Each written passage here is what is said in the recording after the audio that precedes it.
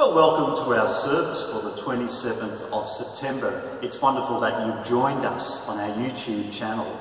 I'm probably sounding very echoey at this moment, for I'm standing in our almost completed refurbished church space.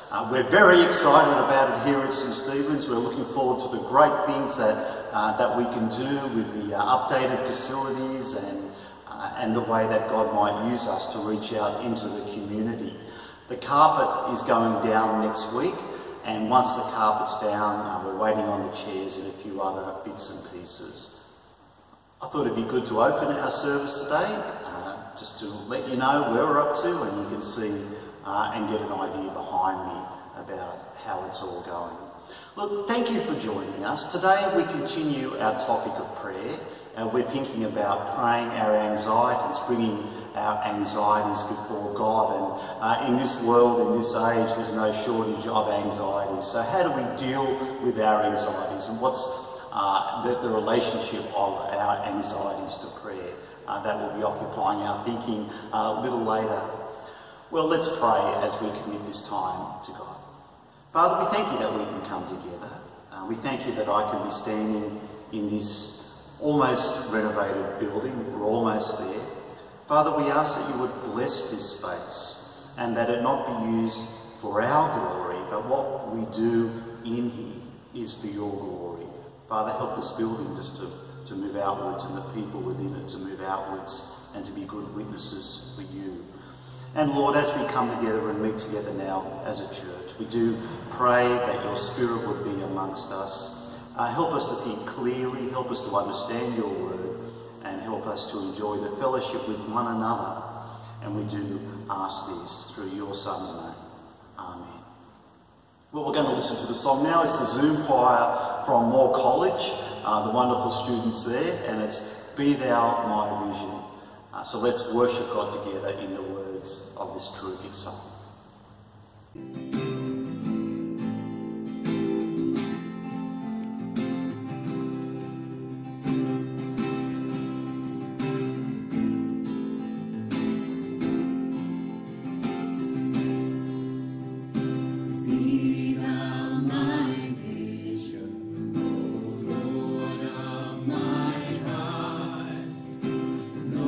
Be all else to me.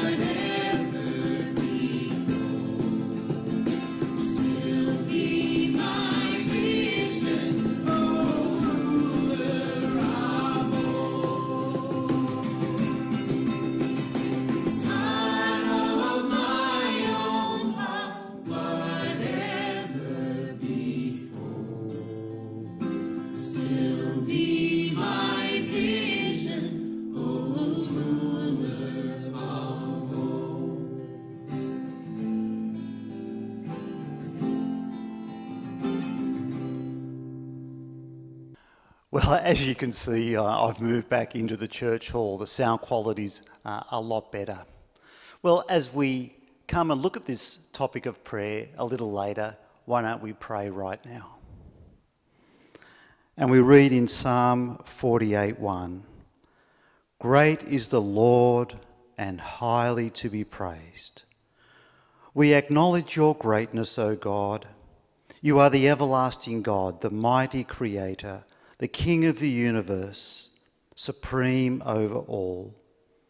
May the thought of your greatness enter deeply into our hearts to enlarge our vision of you, to enrich our worship of you, to increase our faith in you.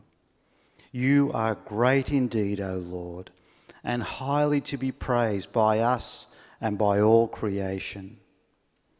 And all praise and honour to you, Lord Jesus, the eternal Word who took our flesh and became man for our salvation. All praise for your birth and humiliation. All praise for sharing our human life and limitations. All praise for entering into our sufferings and trials. All praise for identifying yourself with our sins and dying for us on the cross. Jesus, Saviour, Redeemer, true God and true man, by the power of your Spirit, we pray these things now as we glorify you forever. Amen. Well, I think it's time to see whether there's any children watching. As I usually do, I'm having a good look down that camera lens. Yes, I think there's always one or two or three or four boys and girls watching. Well, we're going to hear a story today from Quizworks, and it's about Jesus meeting a good man. In fact, this man was really, really good. So good that he thought God would just love him without Jesus. I wonder if that's possible. Have a listen to this story.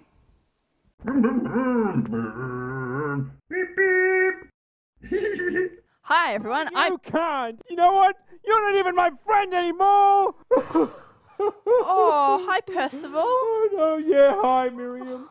What's going on? But they weren't playing by the rules. Aw. Yeah, and I do not play with anyone who doesn't play by the rules. So what I'm gonna do, Miriam, is Yeah? I'm gonna take my bat and my ball, and I'm gonna go home. Oh, I'm so sorry about that. Well, today we are going to be looking at a true story from the Bible about what happened when a good and religious person met Jesus. Okay, Miriam, I'm back. So I see. Everyone, this is my friend Percival. Oh, hi everybody. I am Percival. Well, you seemed pretty upset before. Yes, Miriam. Yes, I was very upset before. And you know why? Why? Well, because me and my friends were playing, but I was the only one playing by the rules. Aw. Everyone else was cheating. And so, they're not my friends anymore. Oh no. Anyway, Miriam, what are you up to? We are about to watch a true story of what happened when Jesus met someone who was a good guy. A good guy? Yeah. Hey, he sounds like my kind of fella. Yeah, I bet that Jesus shook his hand and said, "Congratulations, son, for being such a top bloke." Well, how about we see, hey? How can people be made right with God? Maybe by being good, maybe by being religious. Do these things make you right with God? Can we be good enough for God? Nick walked as fast as his old frame would allow. It was dark out, and he wanted to get to the house where Jesus was staying as quickly as he could. He saw the light shining from the window. He knocked and waited as he heard footsteps approach. The door swung open and light poured out. Nick, the teacher of God's law, sat in silence, wondering how this discussion would go. Opposite him sat Jesus. Jesus was much younger than Nick, but already he was known as someone who taught about God with great authority. Nick also heard that Jesus had great power. Jesus had turned water into wine. Jesus made people who were blind able to see again. Jesus healed people whose legs did not work. Jesus had great power indeed. Finally, Nick spoke. Jesus, we know that you are a teacher who has come from God. No one would be able to do the miracles you are doing if God were not with him. Surely this compliment would please Jesus. But as Jesus looked at Nick, he knew that Nick had to change. He knew that his being good was not enough. And so Jesus said to Nick, I tell you the truth. If you want to see God's kingdom, you must be born again. "You must be born again?"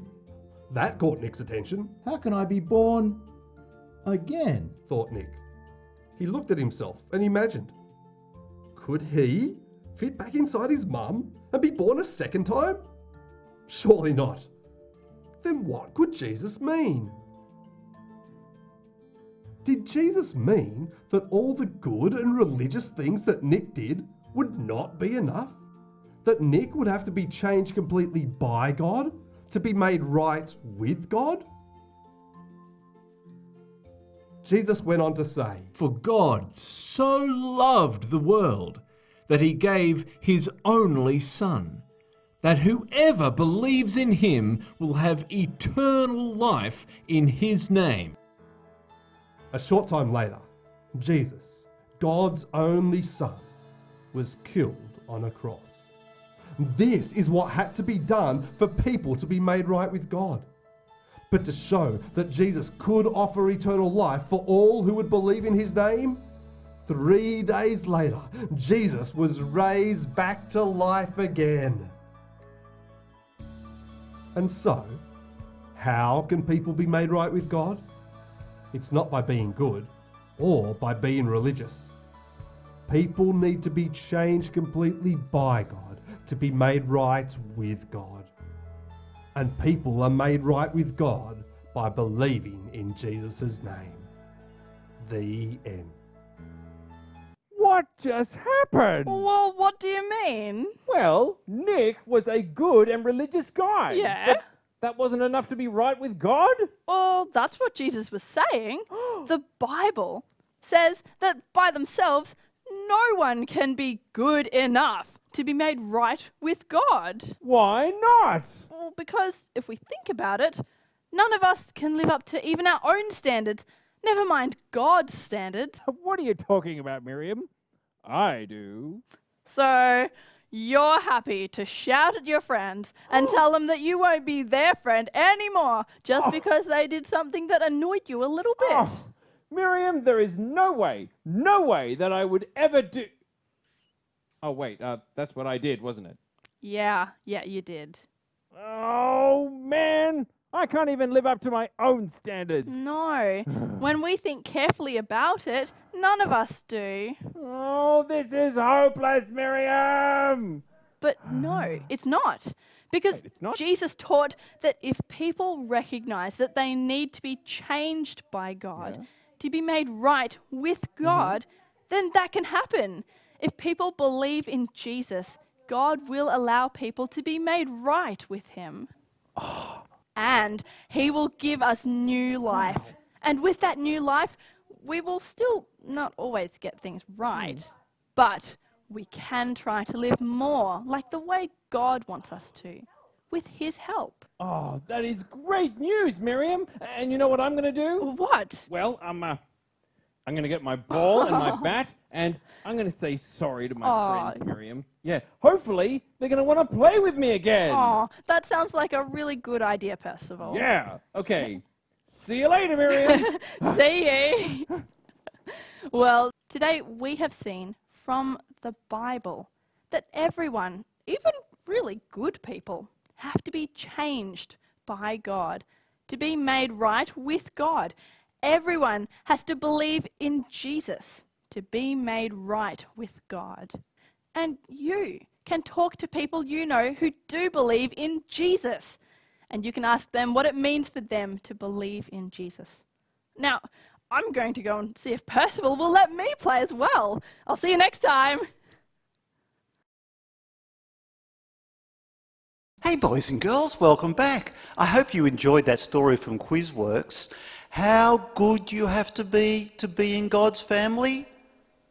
Wow, you really need to trust in Jesus. That's the important thing, because by trusting in him, God forgives us and allows us into his family. Hey, I tell you what, if you've just watched that Quizworks video, why don't you get your mum or dad or somebody else, your brother or your sister, just to leave a comment on the bottom of the page in the comments section under this video, because it'd be really good to know that you're out there. That'd be wonderful. I just thought I'd let you know that I've got the privilege of speaking at a Scripture Union leadership conference coming up in a couple of weeks' time. We're going to have 20 or 30 school teenagers there. So it's not a big conference, but it's a very important conference in the life of this region. So I'd just like to put that before you and ask you to pray for it. There's lots of things happening for these teenagers at that conference. They'll be hearing Bible talks in the morning. There'll be different seminars and discussions that they can participate in. And the aim of the conference is to produce leaders in our schools in particular and in our churches that are confident handling the Word of God.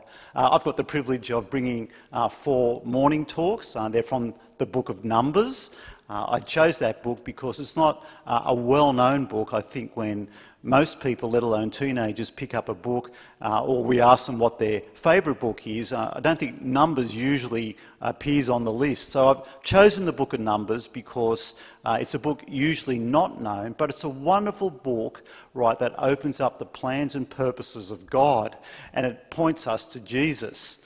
And so I'll be sharing and working through that book and standing alongside people as we open this book and we see how Moses and Jesus and the wilderness and the book of Hebrews and lots of other connections between the Old and the New Testament, how it thrusts us forward to Jesus and then from Jesus to us.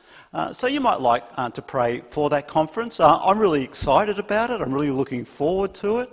And we can pray that the next generation of leaders, right, are godly and committed to the Word of God. For that's the aim of the conference, to raise up godly leaders capable of teaching God's Word and, most importantly, modelling godliness in their lives.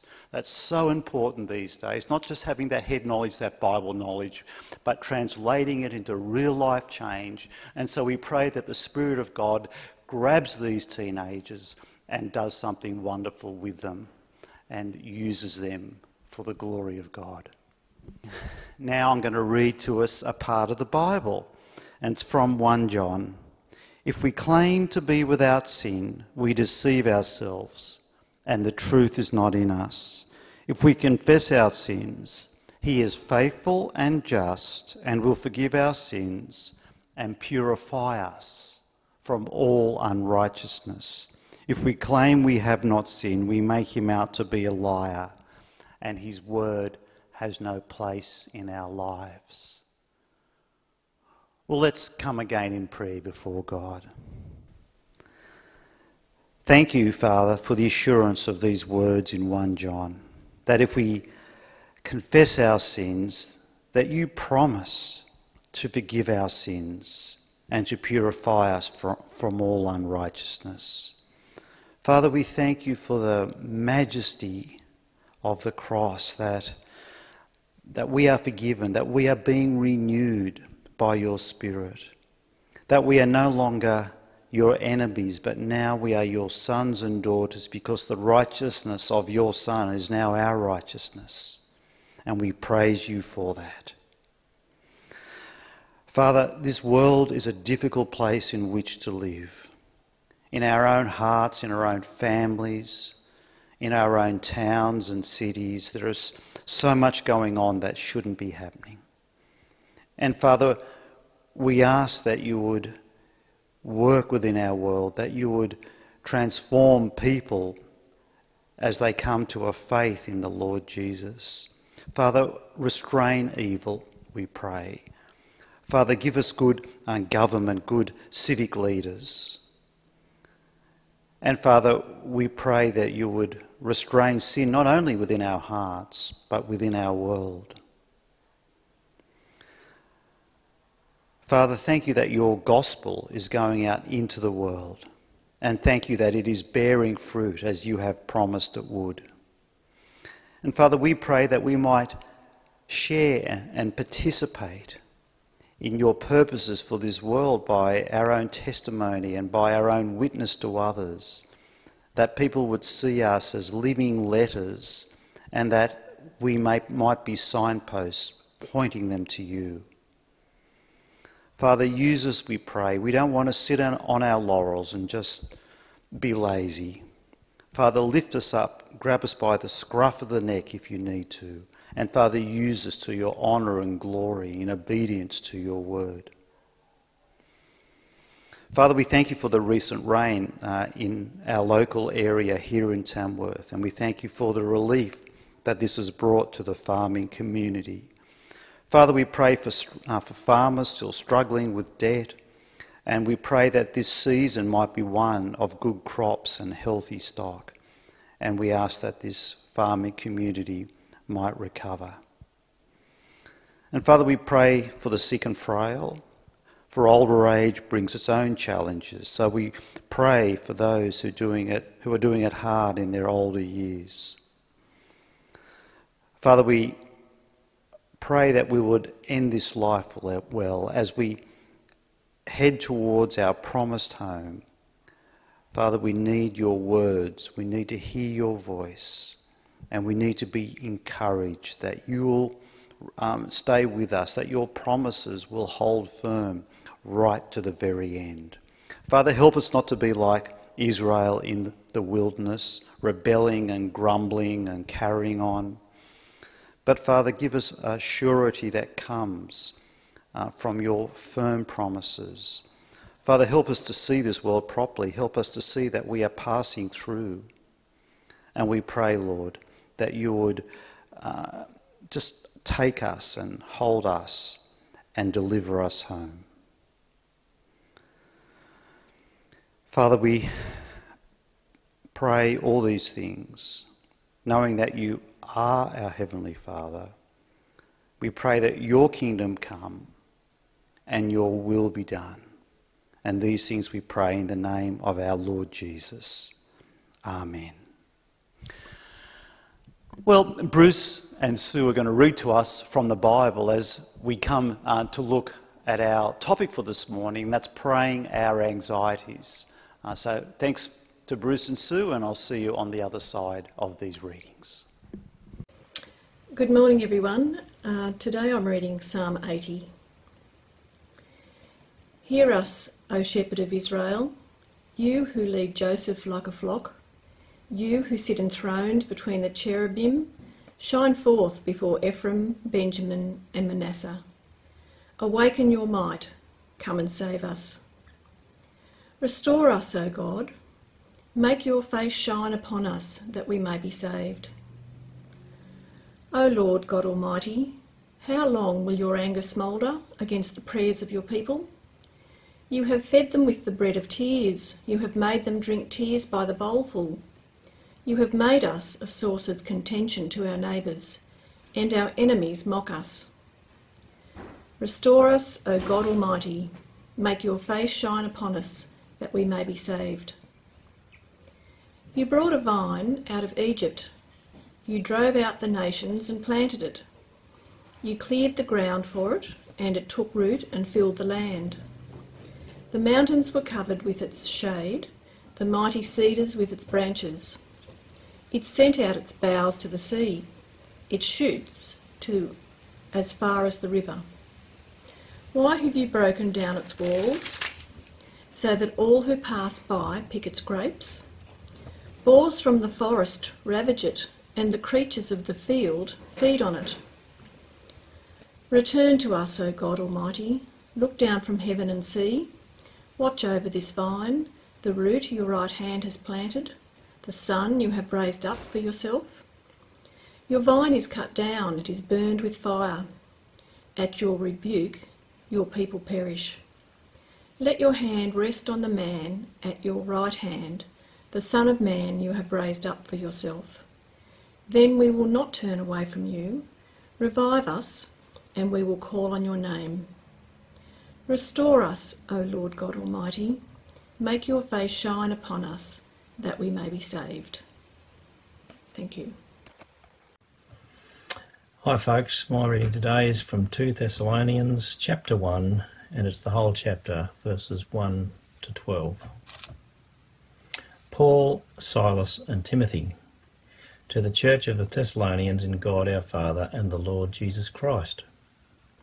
Grace and peace to you from God the Father and the Lord Jesus Christ. We are always to thank God for you, brothers, and rightly so, because your faith is growing more and more, and the love every one of you has for each other is increasing.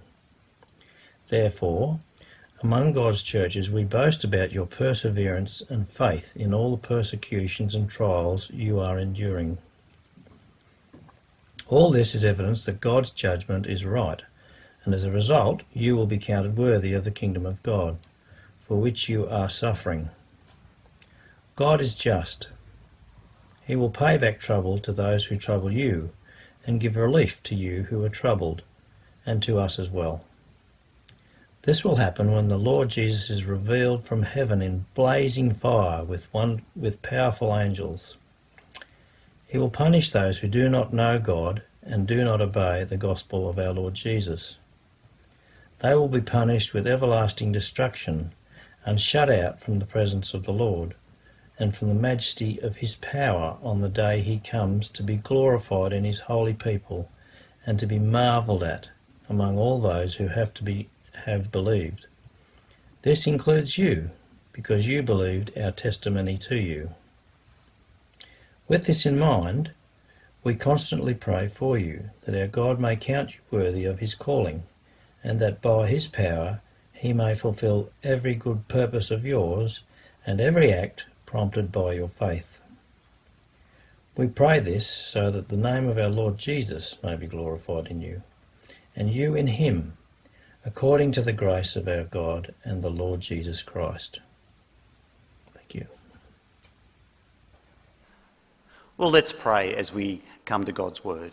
Father, we do thank you that we can look at your word, and as we consider this important topic of praying our anxieties, we ask that you would help us to understand what it means to pray our insecurities, and help us to think about this in a way that honours you. Amen. Well, the National Church Life Survey, NCLS, is a great tool for looking at the general condition of churches in Australia. One of the things that they look at in their survey is the mental health of people within the church community. And using data from the 2016 survey, church leaders identified mental health issues within their churches as the second most important pastoral need that they deal with. And the need for mental health support is only increasing.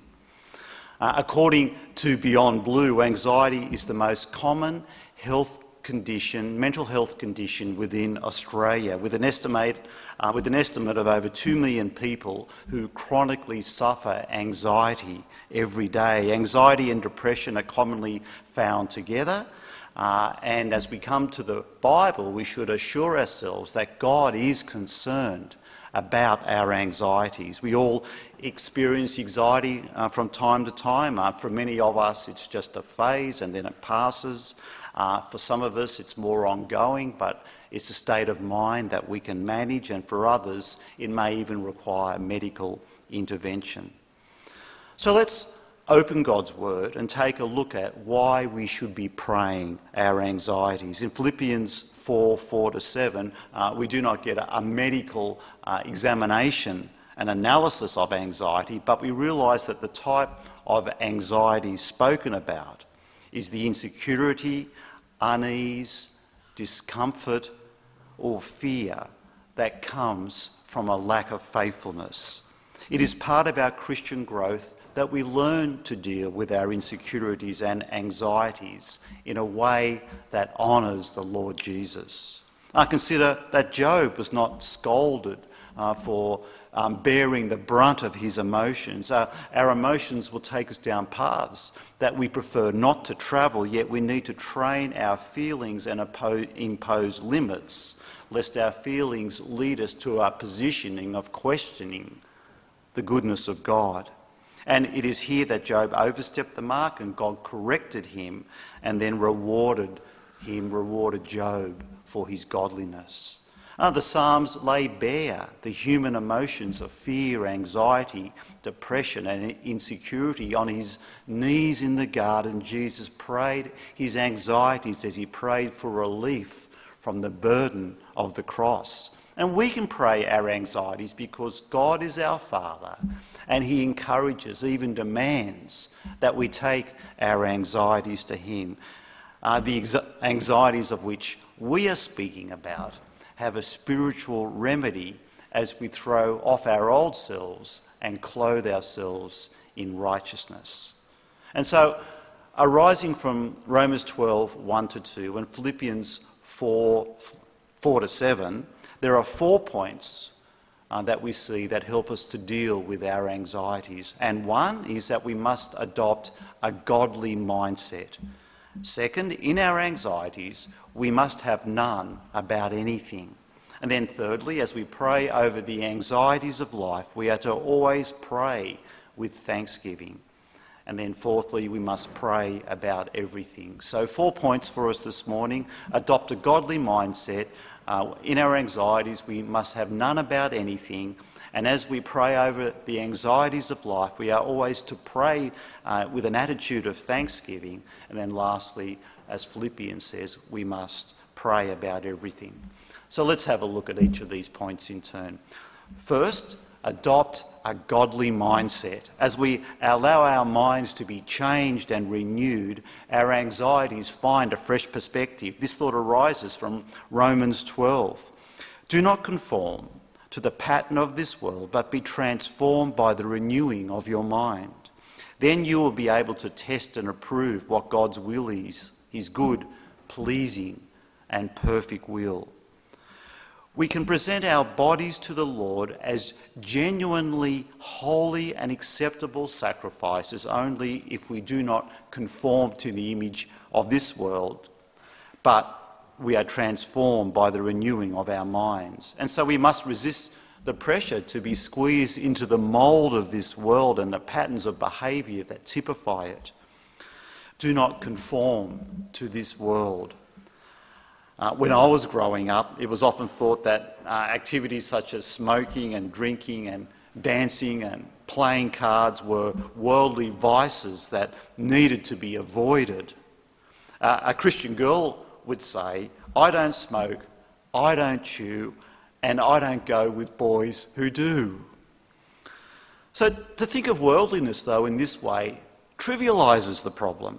The worldliness we are to break away from is this world's worldview. We are to break out of this world's way of thinking and let our minds be moulded by the Word of God. In broad terms, the Western world's way of thinking can be classed as secular humanism. Humanism is opposed to God and it's hostile to the gospel. And this is particularly seen in public statements, and particularly one coined in 1933 in a statement called a Human Manifesto. And this document said, traditional theism, especially faith in the prayer-hearing God, assumed to love and care for persons, to hear and understand their prayers and to be able to do something about them, is an unproved and outmoded faith. Salvationism, based on mere affirmation, still appears as harmful, diverting people with false hopes of heaven hereafter. Reasonable minds look to other means for survival. And that's the mindset in broad terms of this world. The poet T.S. Eliot wrote an epitaph for our materialistic generation. Here were decent, godless people, their only monument the asphalt road and 1,000 lost golf balls. Do not be conformed to the mindset of this age, to the patterns of this world. This is a mindless age, and yet the gospel calls us to be transformed by the renewing of our minds. The renewing of our minds is the restoration of our person created in the image of God. It's becoming like Jesus, the man perfectly bearing the image of our Creator. And as we are transformed by the renewing of our minds, we grow in holiness and we become like God, who is holy. And the Bible writers time and time again urge us, even push us towards holiness. 1 Thessalonians 4:3. It is God's will that you should be sanctified, that you should become holy. Colossians 3. Put to death whatever belongs to your earthly nature. As God's chosen people, holy and dearly loved, clothe yourselves with compassion, kindness, humility. Put on love. The renewing mind is equipped to pray when confronted with the anxieties of life. As we immerse ourselves in God's thoughts and change our view of the world, we can learn that some of the things that make us anxious are no reasons for anxiety at all. I remember feeling a great deal of anxiety as I was heading through my engineering degree. What if I failed? What if I couldn't be an engineer? What would I do? I would think myself to be a failure. But when I went to the Bible, when I looked at God's Word, my thinking about work was transformed. Passages such as 2 Thessalonians 3 are clear. We work so not to be idle and disruptive. We work so not to be a burden on others. We work because God himself is a worker, and so as we work, we honour God. I could find nowhere in the Bible that says I need to be an engineer. I could be a sewage worker and be godly and not a burden to others. And as it ended up, I became a sewage worker with an engineering degree. An understanding of God's view of work would have relieved many an anxiety for me. A godly wisdom equips us to deal with the anxieties of life. And so as the Word of God renews our minds, we come to know which matters matter, and we come to know which matters don't matter. Well, second, in our anxieties, we must have none about anything. Turn over to Philippians 4, 6-7. These few words we've become familiar with over the last few weeks. It's an amazing thought, but Philippians 4 is very clear. Do not be anxious about anything, but in everything, by prayer and petition with thanksgiving, present your requests to God. Prayer is God's response to our anxieties. We're troubled by many things. You may be troubled by your work, your family, the future, money, health, happiness. God invites you to put all your requests and your burdens about these things before him in prayer. Indeed, he commands you not to be anxious about anything and take the alternate option of prayer. When Israel were travelling through the wilderness, they didn't trust God's promises. But had God ever let Israel down? Had God ever slipped up in the past or changed his mind? No, of course not. He had not. And yet Israel remained faithful in the present. They doubted that God would provide for their material needs in the wilderness. They feared the future, although God had promised to give them this land of Canaan. There is an anxiety that leads you away from the goodness of God. We need to switch this anxiety off. Our passage says, do not be anxious about anything. Paul's words echo the words of Jesus in the Sermon on the Mount. Therefore I tell you, do not be anxious about your life, what you will eat or what you will drink, nor about your body or what you will put on. Is not life more than food and the body more than clothing? Look at the birds of the air. They neither sow nor reap nor gather into barns, and yet your heavenly Father feeds them. Are you not of more value than they? And which of you, by being anxious, can add a single hour to his lifespan? And why are you anxious about clothing? Consider the lilies of the field, how they grow. They neither toil nor spin, yet I tell you, even Solomon in all his glory was not arrayed like one of these. We have our houses and we have our food and we have our clothing. We are blessed by God, but we ought not turn those blessings into little gods. For if we do, we imitate the anxieties of our material world and we show a lack of confidence in God's care for his children.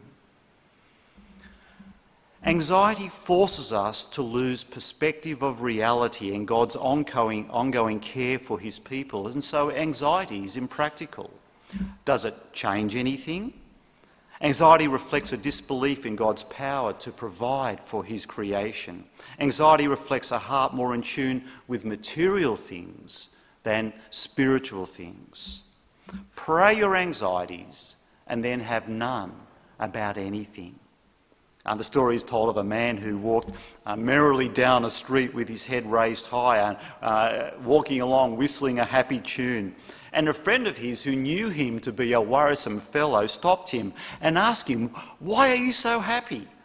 The man replied that he just struck a deal with a person who agreed to take on all his cares and worries, that he did not need to worry anymore because his hired helper would do all the worrying for him.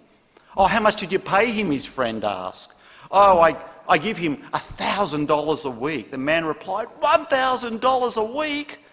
The friend was amazed. "Where are you going to come up with that sort of money?" And the man replied smugly, "That's his worry." Turn your anxieties over to the Lord and it will cost you nothing. Third, in our prayers over the anxieties of life, always pray with thanksgiving. Do not be anxious about anything, but in everything, by prayer and petition, with thanksgiving, present your requests to God. In the pain of your anxiety, pray with thanksgiving. Anxiety often leads to complaining and whining and self-pity, but we are to pray with thanksgiving as we present our requests to God. To the Thessalonians, Paul wrote, "Give thanks in all circumstances, for this is the will of God for you in Christ Jesus." To the Colossians, Paul wrote, "Continue steadfastly in prayer, being watchful in it with thanksgiving." The regular offering of thanksgiving in our Christian life is essential to a healthy Christian life. Give thanks in all circumstances. Oh, if only Paul was aware of my circumstances, he wouldn't have said such a thing. Paul says, in all circumstances, as you pray, give thanks. Well, how does one give thanks to God in the middle of a German concentration camp, or in a cancer ward, or where there's a backyard drowning, or even when hanging on a Roman cross? Read Corrie ten Boom and you will learn how to give thanks as you present your requests to God. Her family died at the hands of the Germans and she was released from Ravensbrück only through a clerical error. And she was later to write these words: "The wonderful thing about praying is that you leave a world of not being able to do something and enter God's realm where everything is possible. He specialises in the impossible. Nothing is too great for his almighty power. Nothing is too small for his love." Or read the story of Johnny Erickson Taylor, who dived into a pool in 1967 and became a quadriplegic. She wrote, "God is more concerned with conforming me to the likeness of his Son than leaving me in my comfort zones. God is more interested in inward qualities than outward circumstances. Things like refining my faith, humbling my heart, cleaning up my thought life, and strengthening my character." The grounds for our thanksgiving are the mighty works of God in Christ, who brings salvation through his gospel. We give thanks for God's grace given to us in Christ. And as we make our requests and petitions known to God, we must be thankful to God for all the good things that he has already given to us. Two men were walking through a field one day when they spotted an enraged bull. Instantly they darted towards the nearest fence Off they went. The storming bull was following in hot pursuit, and it was soon apparent that they wouldn't make it to the fence in time. Terrified, one shouted to the other, "Put up a prayer, John. We're in for it." Well, John answered, "I can't. I've never made a public prayer in my life." "But you must," shrieked his friend. "The bull is catching up to us." "All right," panted John. "I'll say the only prayer I know, the one my father used to repeat at the table. O Lord, for what we are about to receive, make us truly thankful." There is always a reason to be thankful, because there is always a gospel which assures us that nothing can separate us from the love of God. An attitude of thankfulness to God that makes us look up and remember that we do have a Father in heaven, and whatever happens to us, he will keep us secure in Christ Jesus. And then lastly, we must pray about everything. This is what our text says: "Do not be anxious about anything, but in everything, by prayer and petition with thanksgiving, present your requests to God." In everything. Don't leave anything off the prayer list. In every area of life, we can make our anxieties known to our Heavenly Father. You may have had a human father who was not interested in all your worries and cares. You may have worn out your friends, burnt their ears too much by pouring your heart out to them so often. But your Heavenly Father is always interested in your worries and anxieties. Remember 1 Peter 5, 6-7. "Humble yourselves under God's mighty hand, that he may lift you up in due time. Cast all your anxiety on him, because he cares for you. However big, however small, however wide, however deep, cast all your anxieties upon the Lord." Take your anxieties to the Lord in prayer. He is able and he is willing to answer your prayers. Cast your cares upon the Lord like a fisherman casts his line into the pond, and be assured that at the end of your line is your Creator and Redeemer, the God who saved you, the God who loves you, and the God who cares for you. Do not be anxious about anything, but in every situation, by prayer and petition, with thanksgiving, present your requests to God. Well, let's pray. Father, we thank you that you are there and that you are loving, and you do care about our anxieties and our stresses and our strains, and that you encourage, even demand, that we take them to you in prayer and then hand them over to you.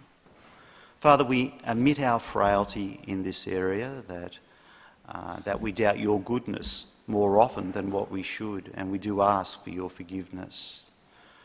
Father, transform our minds, we pray, so we are people of prayer, and that so as we pray our anxieties, we can do so with thanksgiving, because we know there is so much to thank you for, and we particularly thank you for the Lord Jesus, that in him we have a mediator at your right hand. And we thank you, Father, that your Spirit helps us as we groan in our pains to pray to you in a way that is acceptable to you. So, Father, be with us, we pray, in Christ's name. Amen.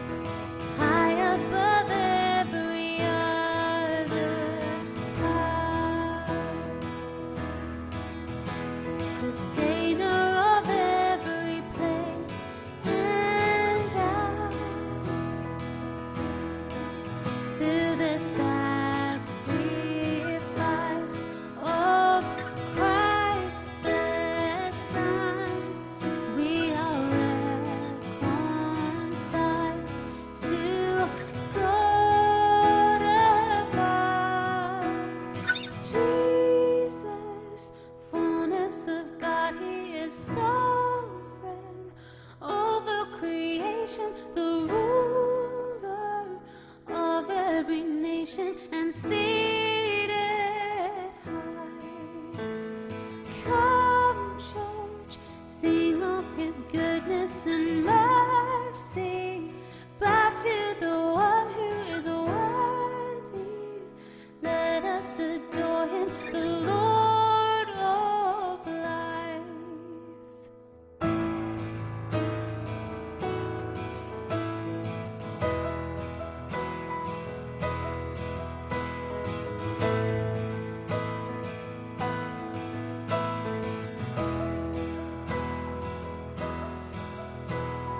Peace unto us through blood poured out. Savior of all for us came down. The gospel of hope that we have heard now is proclaimed in all the earth. Through the sacrifice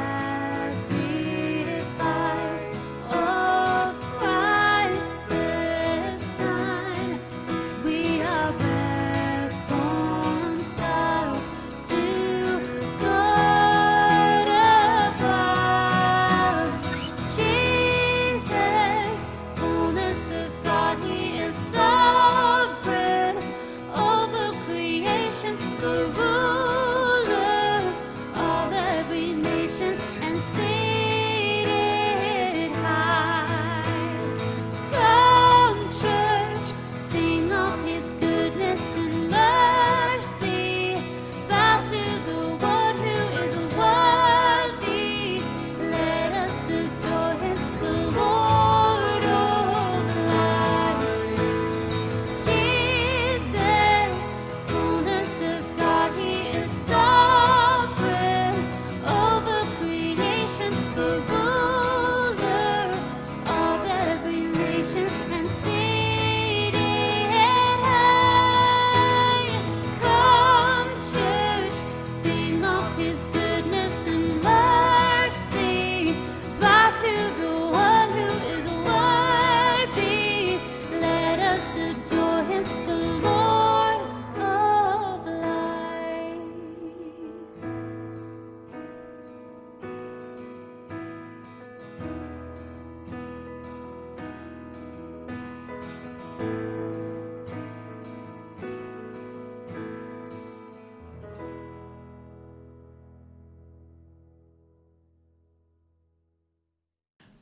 Well, thank you for joining us today. I'm so pleased that you could spend this time with us. It's been great to share with you wherever you are. Church is church, and although we might be able to meet together all the time, just to be able to come and share with you and to see you on YouTube is a wonderful thing indeed. And we thank God for the technology and the availability of this sort of thing. So feel free to join us next week. We'd love to see you. And if you found this service really encouraging, I'd love it if you could subscribe or hit the like button. We'd like to expand our YouTube ministry. And if you think it worthwhile, if you could express your thoughts in this way.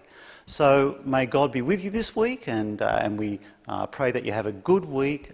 Remain godly, keep praying, commit all things to the Lord, and I look forward to seeing you next time.